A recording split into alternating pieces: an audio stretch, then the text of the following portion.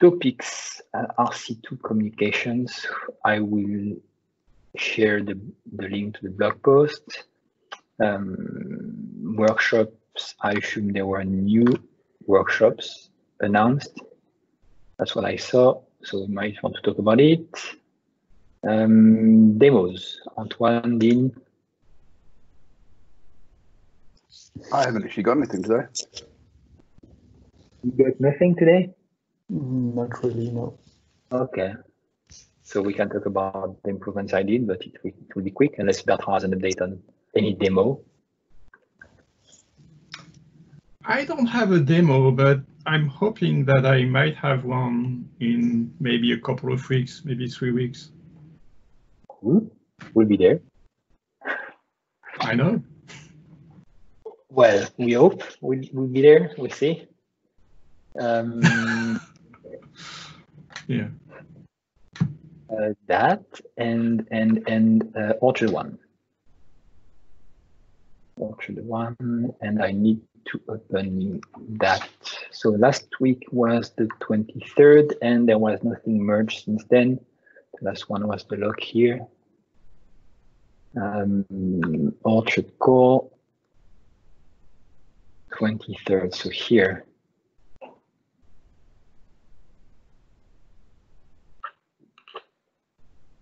Fixes media field update if there is no existing image.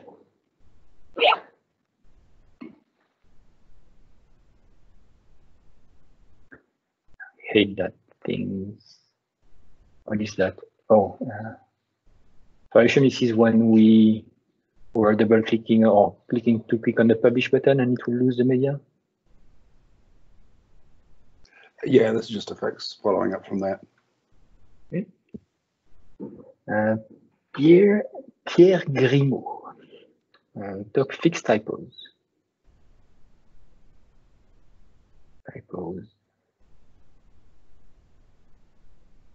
Okay.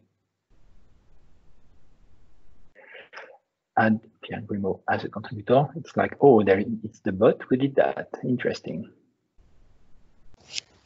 Yeah, you can add a comment saying, please add Pierre Grimaud as a so you made you made a comment and it added automatically. I see. Yeah, it creates a PR and you can merge the PR. Okay. Fix even path liquid filter to support arrays. Yes, he made the JSON path, I remember. And whoever reviewed the PR didn't see that it's not following the format. Here, so parse value to support arrays jtoken.parse instead of jobject.parse. Okay, so it supports anything then.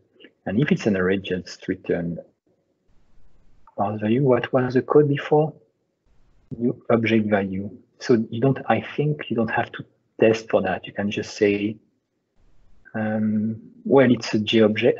It might just work because we already have the conversions from any J token to any fluid value because we have to support accessing all the JObject types of properties. So we have already done that. So I assume that we could just say return this line without the test here.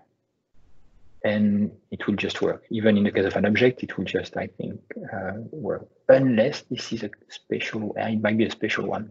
But we should still have a way to configure it outside. So it's automatic that we use an object value for anything that is a JObject.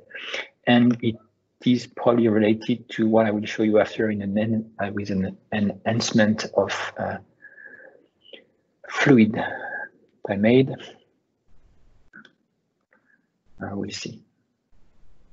Yeah, the idea is that if you have a string, then if you test a JToken type, you need to test everything, I think, because here he updated for the array, but what if it's a string, an integer, date time?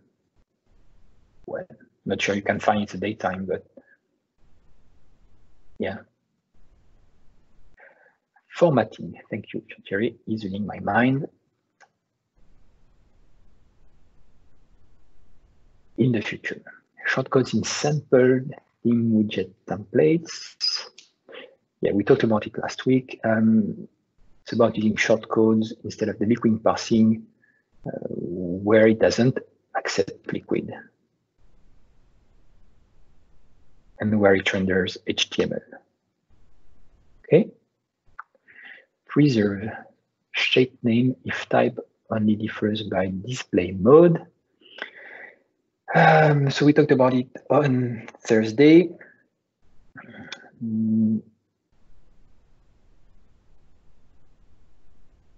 The idea is that now, even if you use a different shape law, the shape type will be the same.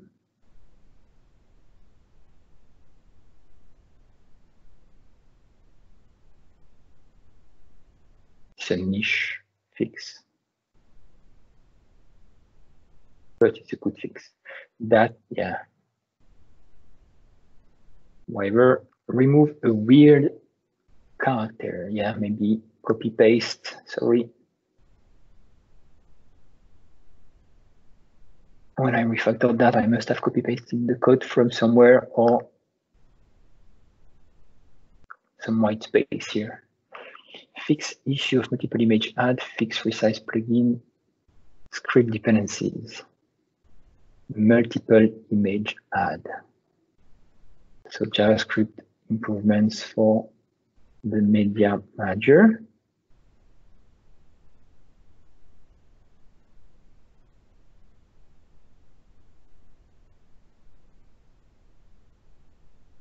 Okay. Well, actually, it's Trumboig. Is it for the media manager? Or just the integration of the media manager in Trumboig? Looks like so.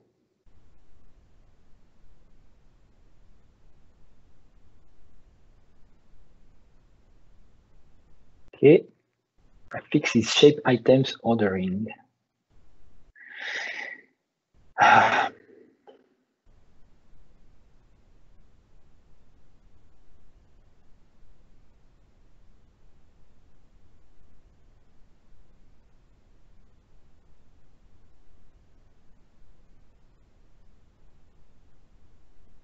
I wonder why 6344. I want to understand what's the difference. So the issue was that using sort on a list is unstable over 16, I think, unpositioned orders. So sometimes if you have more than 16 shapes, it was happening on menus and in the widgets list that didn't have a position, they'd be resorted randomly.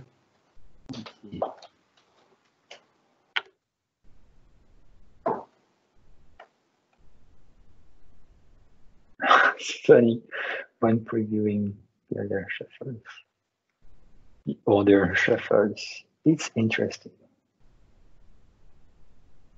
But it means that whatever I see, because it's a flat position comparer, so most of the positions are not set or equal. For widgets, that's weird. Widget this part, because that would mean that the value that it's comparing is the same. And because it's not stable, then it will shuffle it because they're all the same. But if they were actually different, they would be stable because the order will be stable. So that's really interesting to see what was the value of the position of these items that you will see some shuffling. Or maybe it's because we just don't have them. We talked about it at JT because they're unpositioned shapes, but they're added just with shape.add. So what we also realized was that it happens on menus as well, because again, they're not positioned, they're just kind of added in a for each loop. So would have to change the code in a lot of places to keep using sort. But he also found a PR from one of the ASP.NET guys, which had improved the performance of using order by.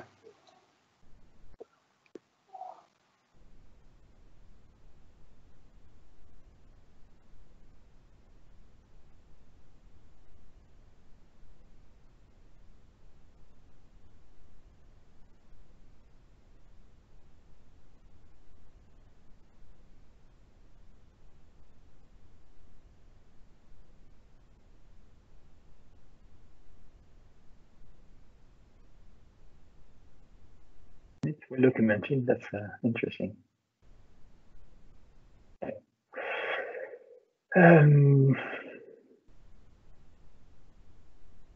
Good. Safe token support to all authentication providers. So this PR is because a month ago, a contributor implemented token serialization interface for ASP.NET Identity, such that the user tokens are stored now inside the user object.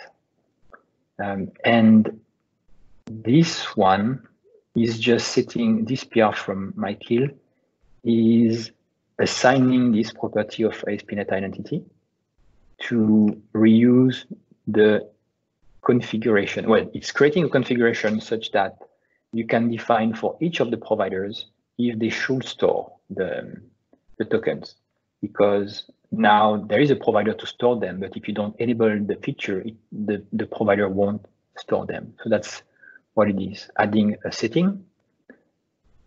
And I think the setting is for each provider. Yes.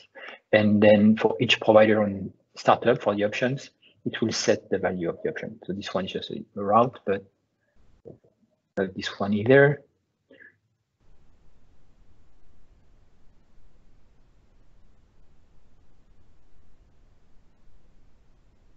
But somewhere, yeah, connection options, for instance, here.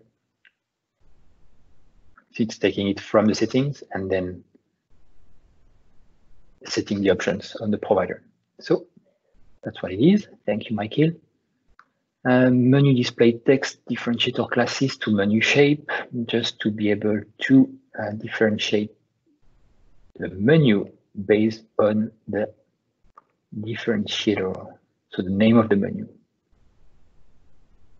with a class.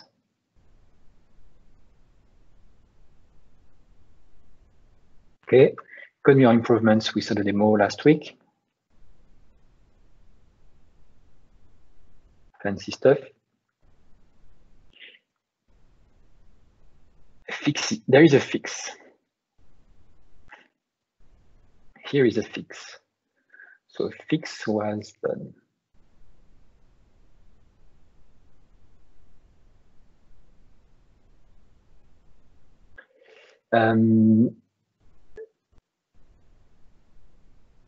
A contributor, who is that?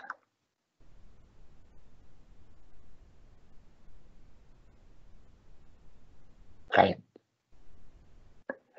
Tabs, cards, and columns for the admin. So this has been merged. We saw a demo last week. We can have now cards.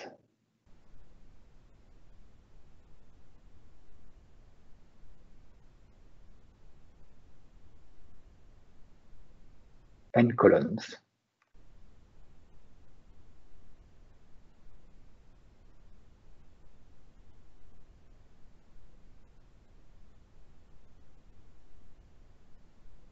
So what is a column? I don't know. So a column is a bootstrap column, which allows you to move, say, a text field or something into, a 9 column and put a media field beside it of 3.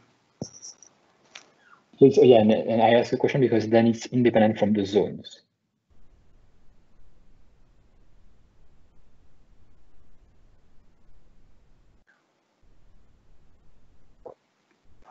Yeah, and it groups them into a grouping shape, which is just and then represents what was moved into that How do you shape define it? from the zone. So if you have 2 shapes in a view and they both target the same column name, how do you define the size of the column?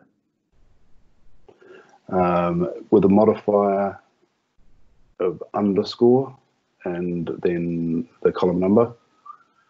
So _6 will give you half width. And if 2 shapes define different numbers? If 2 shapes define different numbers, then you should use 2 different groupings, 2 different names for the columns so that you can split them into 2 columns.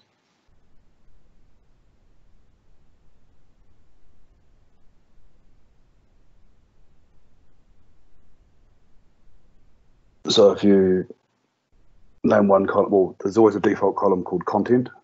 So if you named content _9 for one field and column 2 _3 for another field, then you'd get your total of 12 that Bootstrap gives you.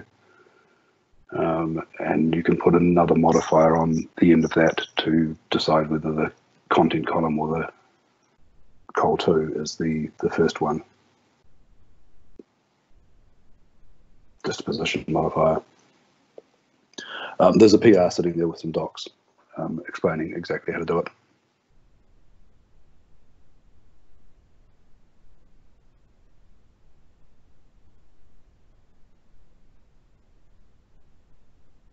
Here, a trick I learned is instead of doing that and then substring that, you do a split with the char, comma 2. This way it will give you either 1 or 2 values. If you have 2 values, it's because it's separated. If you have 1, it's because there is nothing. So you can just get the value. It's easier than just getting the index and then doing a test usually. Oh, cool. I'll have a look at that. And it also handles usually when you have, and the fact that you can pass a number in the split, here you do an index of, that's different. But if you do a split with a char and you pass a value, you won't have more than that. So if you have multiple underscores, it will still split on the first one and stop the splitting. But yeah, how it works. Okay, thank you. Improving hints.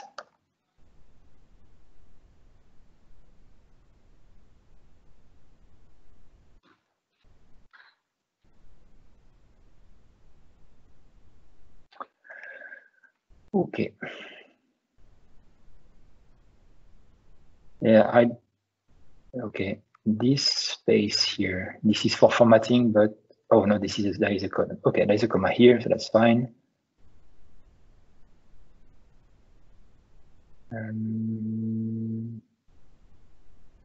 Okay, more localization.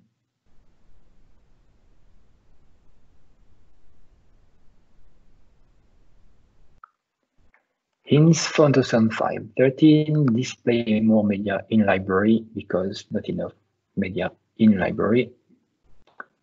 Too big.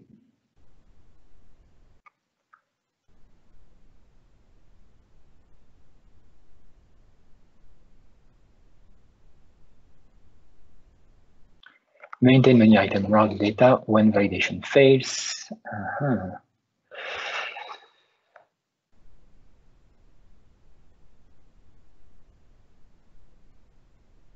Okay.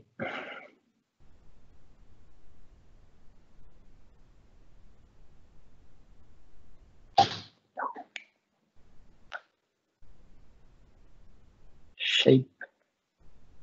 Oh yeah, I saw that going. So now you have the name property. Well, the shape factory instead of the okay, because that's what the comment I made, which is that we have the new, so you only have the dynamic version of the shape factory, and with that, if you have a property named shape factory, an argument named shape factory, then you will have the strong. Well, okay, yeah, because you don't want to use the name new, doesn't make sense. Shape factory is more obvious to use than new. Did you change the doc for that? Do we have any doc explaining how it works to create shapes from shape providers and the parameters that are available? I've not seen any docs for any of that. I think we might have some. This is mostly just used, or totally just used for creating shapes from code rather than views, so everybody knows. Yeah,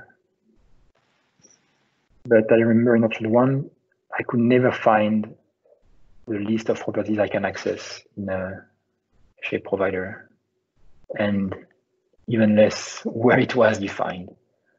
Yeah, it turns out you've got to look in that file because that's where they're all defined. Yeah. I discovered when I went looking for them for that same reason. I mean, you have the service provider available on the display context, so you can get whatever you want, but it just makes sense, I thought, to have the shape factory there as well. This one there is the new property. Okay. Typos. Interesting.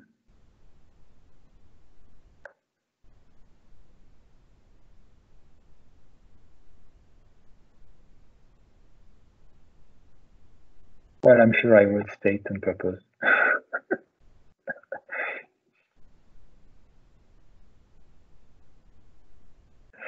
Markdown table in OpenID doc. Okay, what is that?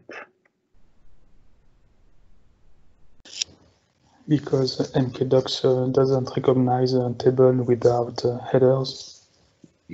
Yeah, okay. It took me a few tries to make it work. I see. So you are announcing that this is not the final one, and now you found, okay. Good. And also indented list were not working. Fix tag editor prefix. Tag editor prefix.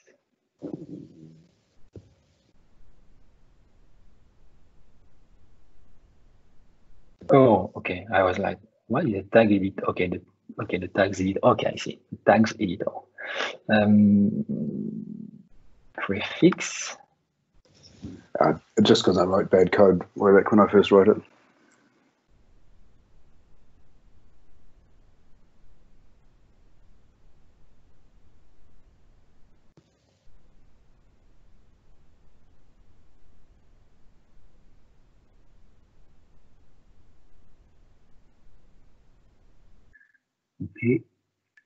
Okay. Docs, unhandled exception recipe important file is not zip or JSON. Okay.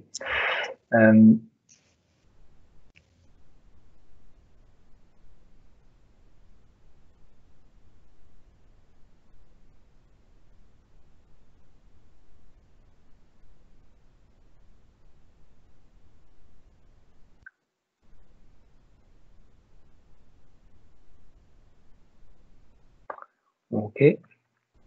Title part with render title option and place. Ooh.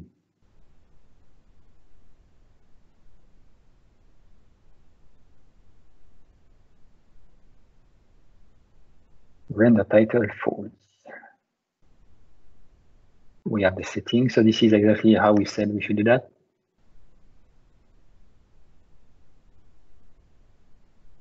So now when you have title part, rendering it is optional.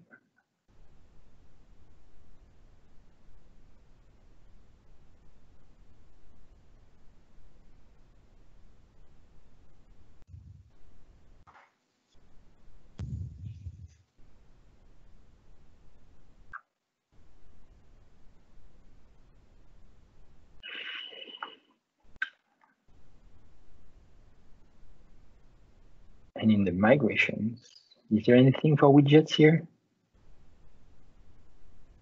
For the form label.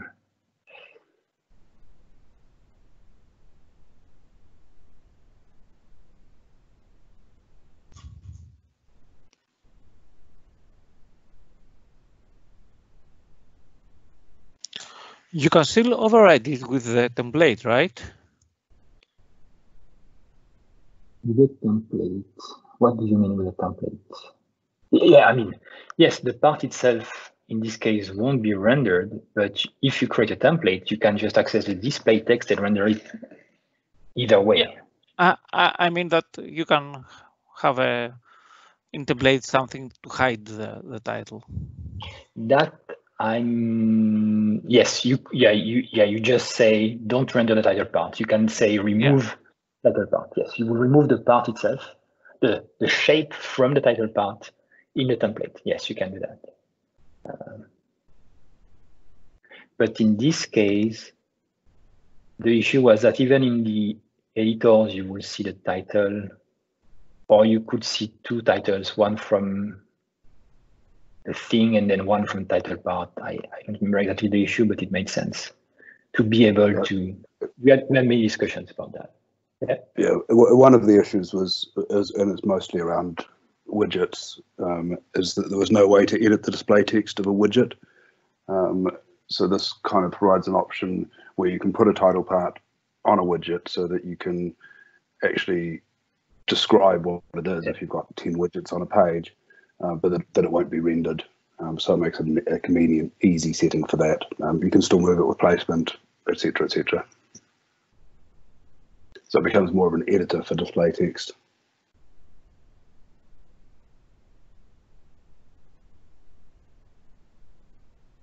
Good. Fix menu differentiator. Is it based on the change from Jean-Thierry with the? Yeah, we just missed a couple of properties. And I think there was another one. Oh, there we see here. Term shapes. Okay. Cache dependency tag helper. Cache dependency tag helper.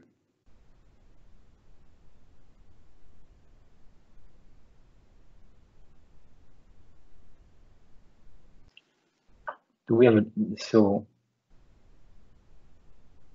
So we have the liquid equivalent. Yeah, we had one of those for liquid, but I went to use it in Razor the other day and was like, oh, there isn't one. So I thought I'd write one. I actually do have a question about that though, if you've got a second. There's a slight issue with the cache tag helper being called by the ASP.NET one as well. So when you target cache, our dynamic cache tag helper calls the ASP.NET Core one as well because they're both named the same. So you end up caching twice. You find an issue? Yeah, I need to find an issue on it. Yeah, we'll discuss it. So I can understand exactly what's happening. Yeah. I wrote both the ASP.NET one and the Orton one, but I don't remember how it works and how it could be conflicting. I assume if they are using the same store and they have the same name, maybe there is an issue here. Yeah, I'll open it. I'll open the issue. I meant to. It's another one of those things. Fix simplemde CSS issue. Let's remove the class and put it there. Why? So this is the Markdown edit. Okay, this is the default one. This is the WYSIWYG one on which we use simplemde 4. Okay. Same thing for the field edit and WYSIWYG. So what was the issue? 6546.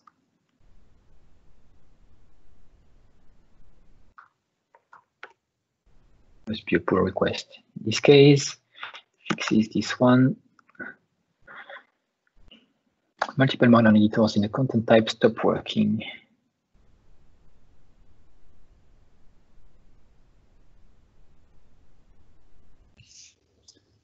Because we removed the code mirror CSS from the admin.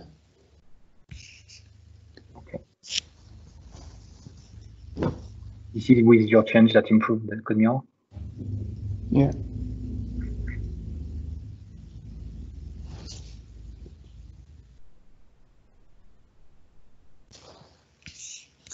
In this case, it's just the class that is added. So I don't see the relationship. It was also conflicting with the CSS.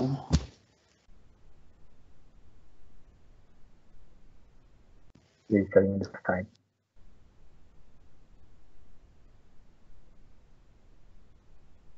For code mirror.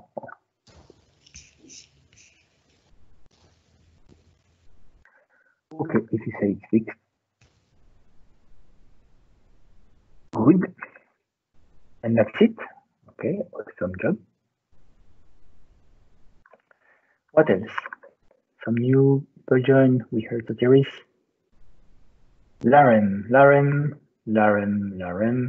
While we have you, we added the topics about workshops. Is there any news about the workshops? Oh yeah. Well, good morning, good evening to all of you folks. We did the fourth workshop last weekend, and it was, I think, very successful as well. So we have upcoming workshops for July 11th.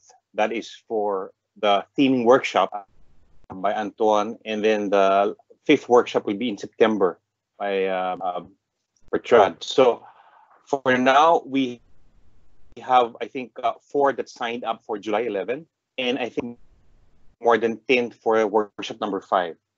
So I actually posted a comment, I think yesterday, just reminding people there's another workshop too. So if they want to sign up, they can sign up.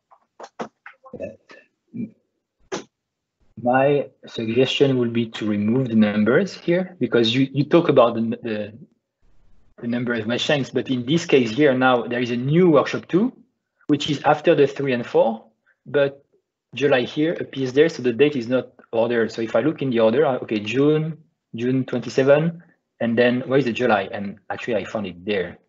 So maybe you should have kept like workshop 2, 3, 4, make the 5 be this one, like if you want, I don't know, but it's weird that I couldn't find this one.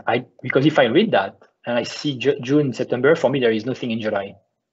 But yes, there is one here. Yes, I'll work with Anton to clean this up. Yeah.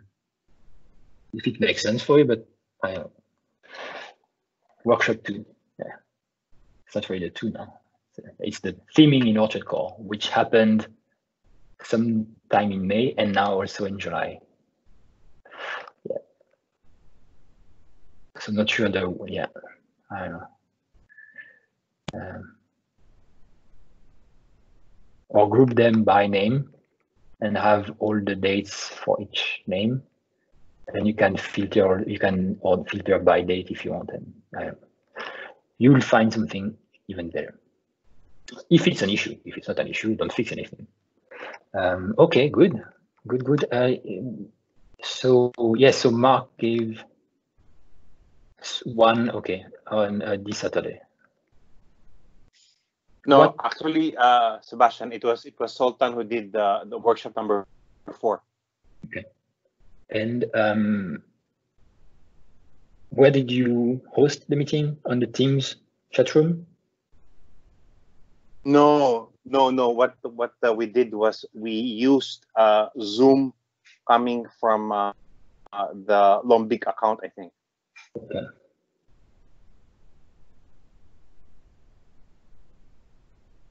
Yeah, Lombic has to use their own stuff. Why would they do otherwise, right? Nobody from Lombic here today.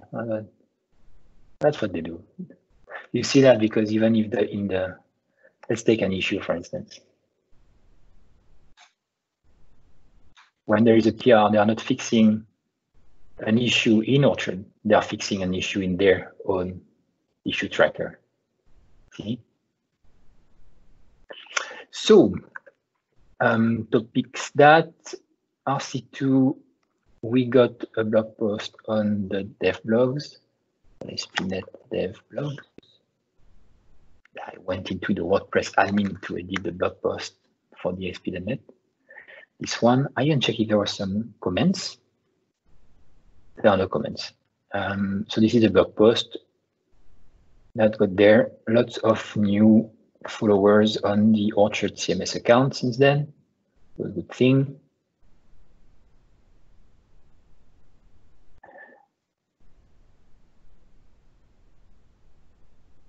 It's slightly rewarded from the one we have on the Orchard core.net site, just to be more neutral towards Orchard. Like, there is a thing. We don't tell you as the ASP.NET team to use that thing, but here is a new version.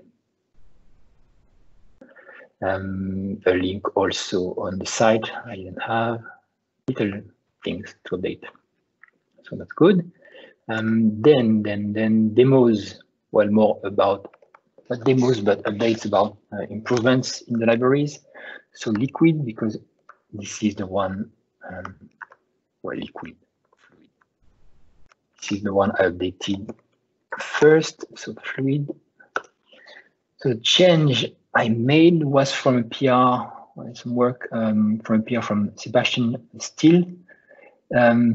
Nice thing with Sebastian Steele is that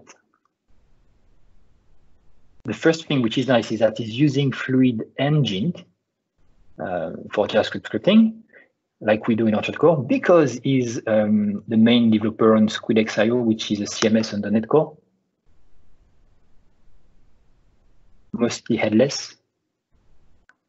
I think it's headless. Is it just headless? So, and they're also using Liquid and JavaScript on the sales side for actually the same reason as us, and they're using Fluid engine. So in this case, the PR, let me show you the commit. So improvements, there are unit tests. So the improvement on Fluid based on his feedback and work is that I will go on the README to show you how we register a type here.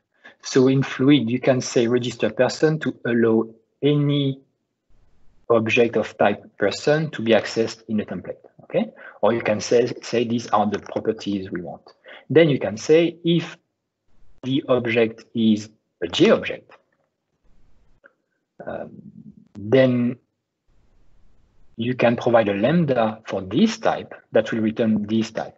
Okay, this is what we do in Orchard. We register a type. Okay, so every time an object will be evaluated in the free template, there will be a dictionary, a lookup on the types, and it will bind to a specific lambda to convert this type into what we want to manipulate in the template. In this case, if you have a J object and the property is name, then access object.name. Okay. And now there is a new thing, and I documented it. So I will go back on the PR because I can't find it. Crazy. Converter, converting CLR types, yes. So type, yeah, the type mapping is what I said. So the register type to access property, but the type mapping, yes, here you can convert a J object to a new object value. This is what we have in Orchard Core exactly. We saw that a few minutes ago. And for a J value, float value.create, okay, that's it. But now there is a new thing which is more flexible and actually could replace totally that thing, because here the limitation is that you can only pass a type. But with the change here is that you can say value converter and pass a lambda, and you do whatever you want in a lambda. So when it's finding any property, any object, and you can then intercept it and say, if the value is this type, then actually I want to access this property. So it will convert automatically whatever you access to something else. And this is not forcing you to use a specific type. In this case here, it's using an interface, but it could be any predicate you want. It's just code. It will just run the code when it finds a specific value. And then if your lambda doesn't return anything, then it will fall back to the type mapping, and then to the standard mapping that is included in Fluid. Like for instance, a string will be converted to a string value. So that's a new thing in Fluid. We might want to use it for some parts in Orchard Core where we do that kind of things. It might be easier to read, or we might provide things like this with the iUser. I'm sure that before that we had to use the typed user object if we had some things like this. In this case, now we can pass interfaces. And that was the original issue we wanted to fix with the PR, to be able to filter on specific interfaces. And at first it was trying to pass interfaces here. and it didn't work well. So we found a better way by passing a lambda and accepting any predicate. It's up to you to define how it's filtered. And if there is none, there will be no perf impact. It won't be run. So that's the improvement in Thread based on Sebastian's PR. So that's good. I think that's the only thing recently on this code base. A few fixes on some. Oh yes, what I did also. Where are the commits? Commits. The new UI. So here, more tests. And this one, I did this one recently. JSON filter, and we already have it in Orchard Core, but I put it directly in Thread, and I think it's fixing an issue I found. I don't remember, but we might want to use this one instead, because there is one case that is handled that is not handled in Orchard Core. I think I found it when I was writing the unit test. So we can remove it from Orchard Core now and just use this one. That's the update on Thread, and then the update on YesSql. It's still a PR. Still a PR, but I will merge it because I don't get the feedback I want from Sergio. Maybe he's in vacation. He's unavailable right now, so he's not reviewing my PR, but he filed the issue, and he also provided one of the PR for implementation. But after talking with him, we found a better implementation, which I implemented. And then, so the idea is that it's a rewrite of how collections are supported. Collections being that you can store documents in different document tables. So right now, when you do save an object, it will serialize it and put it in the document table. And every document will be in the document table. There was a way to do collections, but it was limited because you will share the same index for all the document tables, and you could not be able to do transactions across two collections. So during a session, you had to target a specific collection. And that was his limiting factor, the most of it. So now you can do that. And also it's changing the API. It used to be a disposable object that would be like a context object for a collection. Now it's part of the API. So if I look at some tests, so the interface, for instance, you see here when you query, before it was just .query, and then you can do .where and so on, or get async and some IDs. Now for each method on the services, you can optionally say which collection you want to target. So you can query either the default collection or a specifically named collection.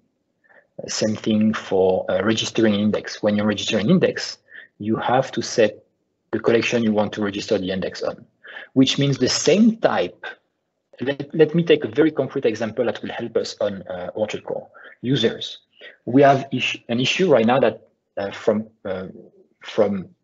devs that say that we agreed on fixing by storing users in two different sets, because we might want the editors and the admins and contributors to be part of a specific set of users, and the final users of the website, the front end, to be in a different set. And a good example is with an e-commerce. Like, let's take Amazon. As me, Sebastian Ross, when I go to Amazon, I have a user account there. But I'm sure that someone who manages the Amazon site has an account, but in a different database, okay, or a different table, because you don't want to mix the roles and user accounts for your front-end users and your back-end users. And in this case, what we can do is with the same object type, which is a user in Orchard Core, we could say, based on where the user was created, we could target a collection, a default collection for the admin users, for instance, and a specific collection for the front-end users, where the user objects will be stored. And when we do a query on a user with a specific predicate, we can then select to query the admin users or the front-end users. It will be the same query, but we can target a different collection. And even the collection name can be dynamic. So we could even store instances based on whatever parameter we want, and it will target a different collection. And in this case, we can also define indices based on each collection and each type. So maybe the user by name index doesn't make sense for the front-end users, and we don't have to register it and to store to project all the users on a specific table. Or maybe you want a special index for the front-end users, and we don't care about the admin users. Okay, so that's a way to do that. To register custom indices for each collection. And not only that's a way to do that, but now that's mandatory that each collection will come with a document table and indices. And you can't share an index between two different collections. That's a new requirement in YesSql with this PR.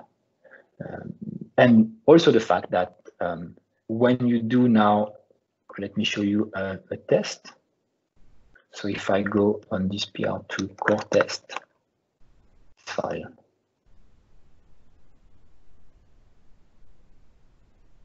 view file. Okay. So if I look at should store collection index in listing tables, not this one, commit in multiple collections. So here, I'm creating a session with the default collection. So it will be a document table. Well, sorry, I'm wrong. I'm creating a session. What I said is completely wrong. I'm creating a session.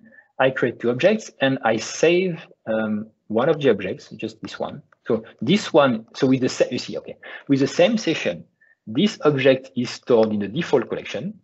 This object is stored in collection one. So in the collection named collection one, okay? And then when the session is disposed, the transaction is committed. So we have one user in the first document table and one user in the second document table, which is called collection one underscore document. And then we create another session.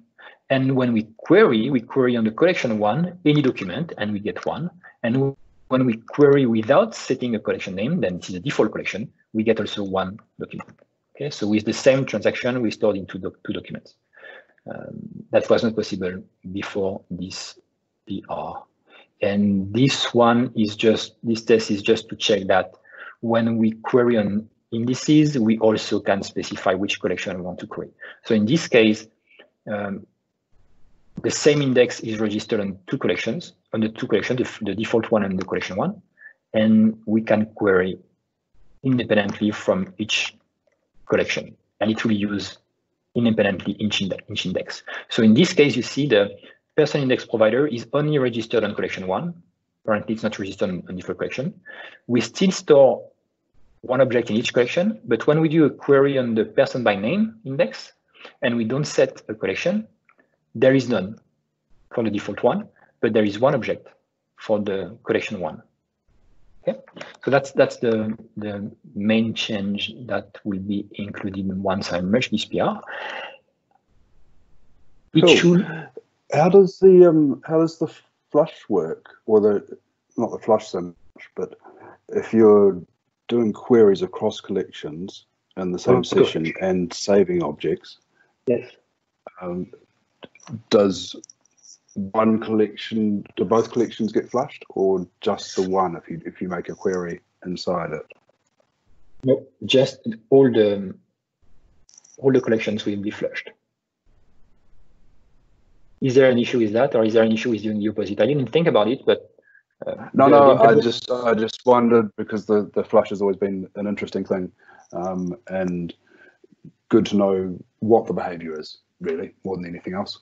Yeah. So right now, the implementation is still fresh in my mind, just a week ago, but yeah, I'm wondering. So right now it's flushing everything, because it's just going over every collection and just flushing everything.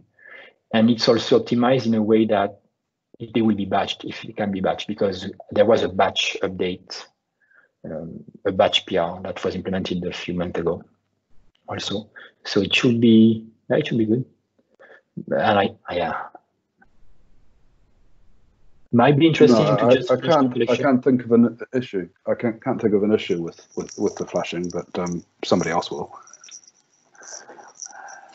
That might be something to consider, like flushing only the collection that you are querying on, because you auto flush is to prevent like stale data that you are querying. So maybe you don't want to do that if you don't have to do it. And if you're just querying one collection, you might not want to flush the other ones. And they are completely isolated, so there is no way one flush and not the other will be an issue, because there are two different collections, indexes, and tables. So yeah, that. Oh well, that might be an issue in case like you expect it to be consistent across documents and indexes. So that might be also interesting actually to flush everything, because another transaction outside of this one, it's not. If you do a read, if you do a read uncommitted, you might see only one document and not the other, though the same document might be stored in the two collections. That's also something that should work. I haven't done the test, but it will definitely work to be able to save the same document in two different collections in case it matters. Could be useful. Looks good. And I was about to say something. I don't remember. Oh yes, breaking changes. All the APIs here to query and to save are not breaking, because we are not using collection in our core, so we are not using the old way of doing collections, so it won't impact here. But one breaking change is when we create an index. Let me show you. No, when we create tables in the migrations. When we create index tables, we need to pass the type, and we didn't have to before.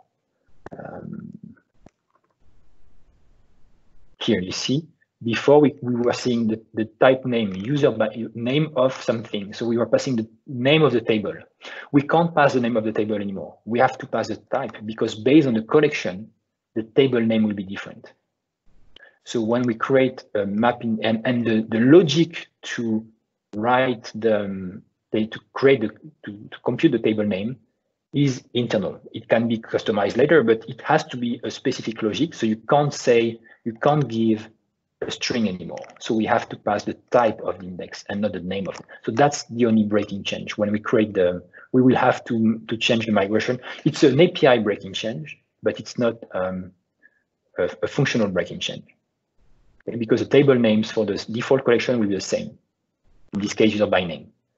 But when you use a collection, this will be different. So we need to pass the type now. So it's an API breaking change. And that will have to react to, and also module developers. I could keep this overload, but that's risky, and force it to not be able to pass a collection in this case, or make it obsolete, and then let people know, yeah, maybe I should keep that and make it obsolete, and let people realize that they need to use a type instead of a name here. It won't break them, but they have to react to that.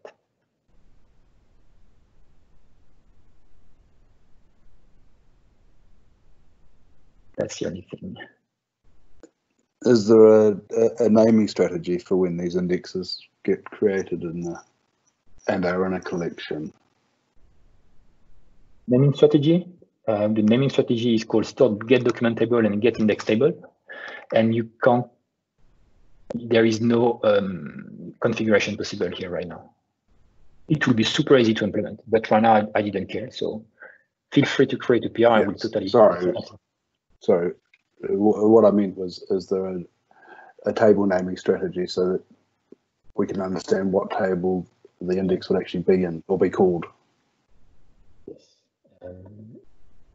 So if I go to get document table, so there are two strategies for the document itself. It is collection underscore document table, which is document. Okay, so constant, which is document. So collection1 underscore document, or document if there is no collection. And for the index, it's collection underscore type.name. And it used to be type.name. Cool, easy as. And to update it, it will just be to provide naming strategy. And then when we call get document table, it calls the naming strategy. So that would be super. I'm stupid. I should have done that by default. It's not harder, it's better, but yeah. That's the way it is. So I guess probably my only concern was we did have an issue at one point with Postgres table names, I think, where we had to rename a whole bunch of classes because they were too long for Postgres. Yeah, the collection will definitely impact that. So yeah, we might want to plug custom naming policies so it will use a smaller thing.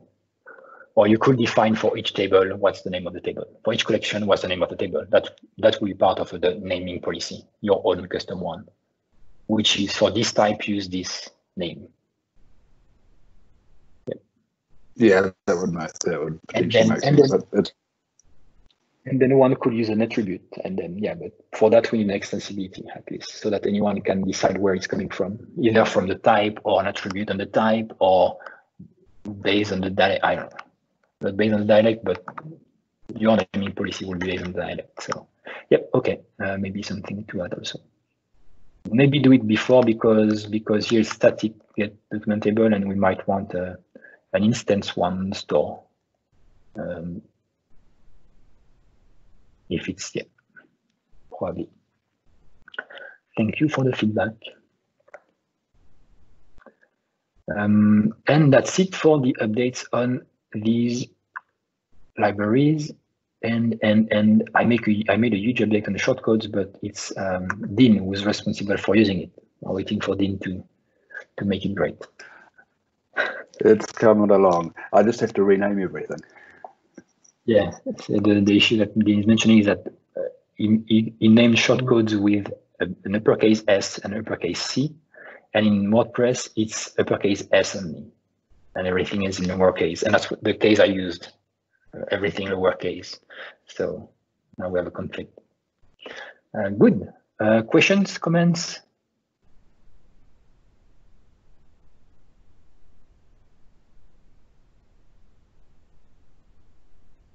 All good then. Let's see. Then thanks everyone. See you on Thursday, 10 AM Pacific time for the triage meeting.